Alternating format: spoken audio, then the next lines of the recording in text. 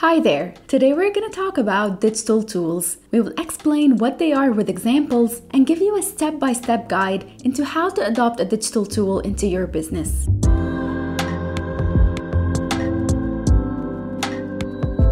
Digital tools refer to a broad range of software, applications, devices, or systems that utilize digital technology to perform various tasks. They can encompass anything from social media platforms to collaborative software like Google Workspace or Microsoft Teams. Content management systems, design tools, complex data analysis tools, or even cloud computing platforms are also considered digital tools that businesses can use. These digital tools leverage the power of technology to facilitate and enhance numerous processes. That includes communication, collaboration, data analysis, design, marketing, customer service, and more. The goal of using these tools is to make the internal processes of a business more efficient, and that helps it deliver an excellent level of product and service delivery to its clients. Now let's go through some of these tools and explore how a business may use them. And the first example is the communication and collaboration tools. Tools like Slack, Zoom, or Microsoft Teams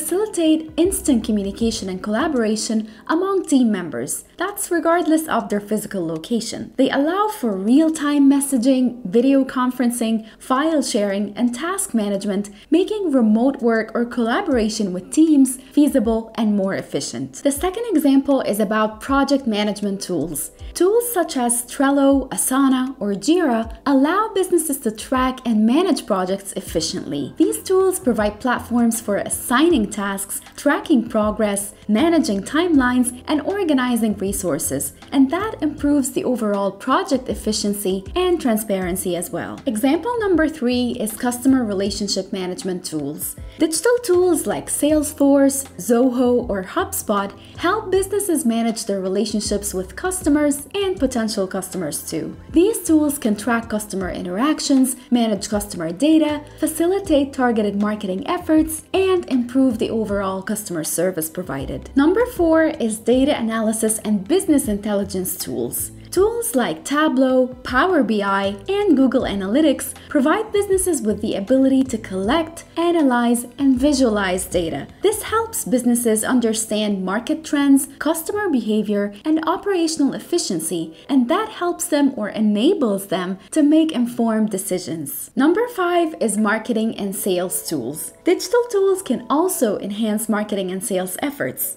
For example, email marketing tools like MailChimp or CRM systems can enable targeted customer outreach. On the other hand, social media management tools like Buffer or Hootsuite can help you manage and optimize your social media presence. Number 6 is productivity and efficiency tools. Digital tools can automate routine tasks and improve productivity for your team. For instance, tools like Zapier can automate tasks across various applications. There's also document management tools like Google Docs or Dropbox that can streamline document creation, sharing, and storage. Number 7 is design and creativity tools. Tools like Adobe Creative Cloud provide a suite of software for graphic design, video editing, web development, photography, and more. And that allows businesses to create high-quality digital content. Number 8 is e-commerce. Tools like Shopify, WooCommerce, or Amazon Web Services can help businesses sell products online, manage their inventory, and handle payments. Number 9 is cybersecurity tools.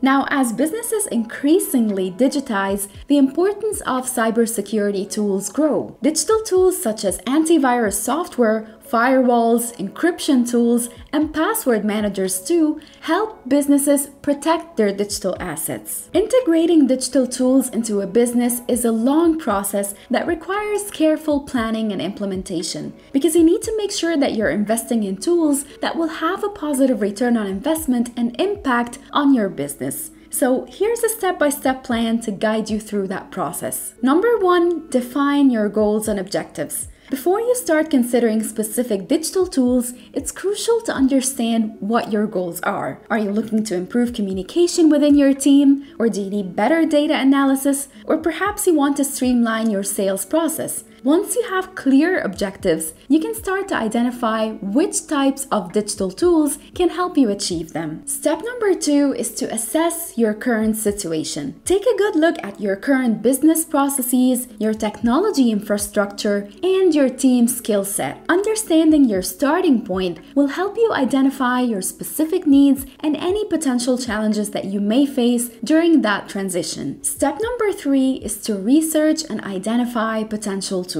Start exploring different tools that align with your objectives. Now, this might include project management tools, communication platforms, CRM systems, data analysis software, and many other options. Do your research at this point and look at product reviews and case studies to understand each tool's strengths and weaknesses. Step number 4 is to evaluate and prioritize. After identifying potential tools, evaluate them against your business needs, your budget, and your team capabilities. Consider factors such as ease of use, integration with existing systems, scalability for the future, security, and cost. Prioritize the tools that offer the most value to your own business. Step number 5 is to run pilot tests. Now, before fully integrating a tool into your business, consider running a pilot test. Implement the tool with a small team or on a small project first to see how it works and identify potential issues before rolling it out company-wide. Step number 6 is to plan your implementation. Now, once you've decided on a tool, plan your implementation carefully. Consider when and how the tool will be rolled out, who will be responsible for managing it, and what kind of training will be necessary. Also, think about any data migration needs if the tool is replacing an existing system. And the last step is to train your team. Proper training is key to successful adoption. Now, make sure your team understands why the tool is being implemented, how to use it, and who they can go to with questions. This might involve bringing in a trainer from the tool provider or creating a series of training sessions or even having a dedicated team member for ongoing support. After that, you will need to monitor the performance of the tool and collect feedback on its impact. Once you've successfully implemented and evaluated one tool, you can start to think about what other areas of your business could benefit from digital tools. This process of continual improvement and expansion